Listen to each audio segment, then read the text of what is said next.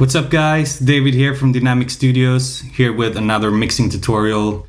Today I'm gonna talk about this fantastic plugin that I purchased from Waves about a year ago, and it's the Kramer Master Tape.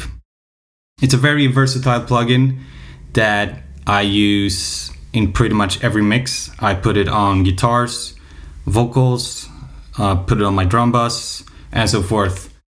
And it can create some cool colors to your tracks as well as some analog warmth.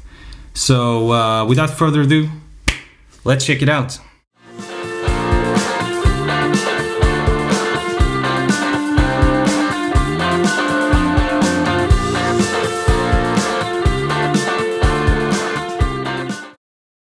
So I'm not going to demonstrate what each knob here does. I'm just briefly going to go over those that affects your sound the most.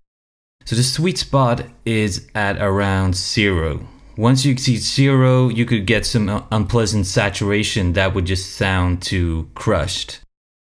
The dynamics of the saturation are excellent here because you have the option to saturate different frequencies depending on how you adjust it.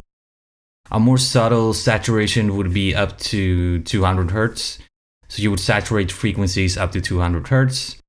If you want more raw and kind of obvious glow, you can bring it up a lot more.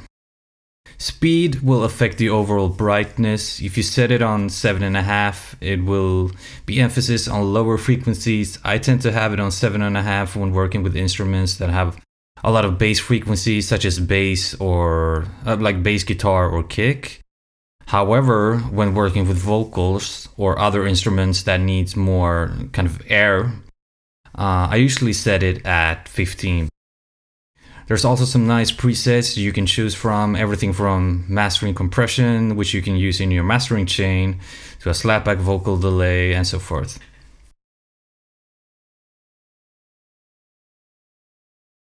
So in this example, I'm going to show you how I would use it on a bass guitar. So just take a listen to what it sounds like. I've added some basic EQing, some light compression, a multiband compressor, but not much more than that. So this is what it sounds like without the Kramer Master Tape.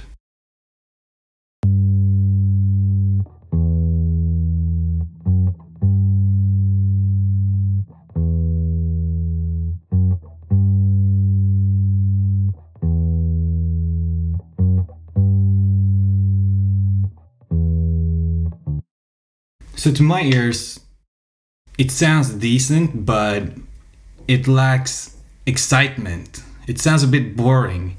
It needs some more color. So let's try to add the Kramer Master Tape to beef it up a bit.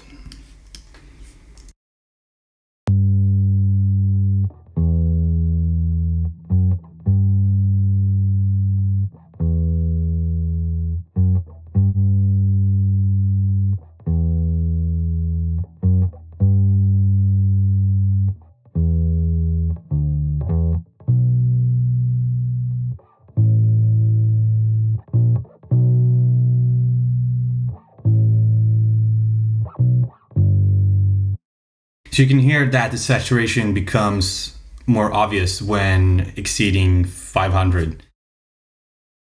So to my ears, it sounds a lot more exciting, sounds beefier, and definitely gives some life to the bass guitar.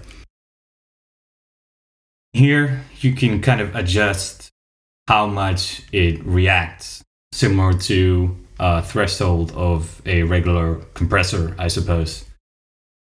And let's try to just find a nice tone by tweaking the flux.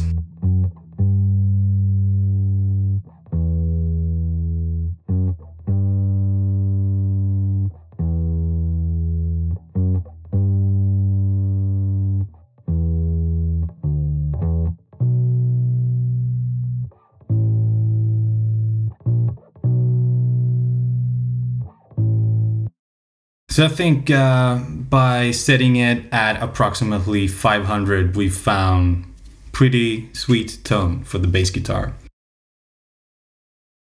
So this was a short demonstration and some general guidelines. I suggest experimenting with this in able to learn what it actually does and how it affects your sound.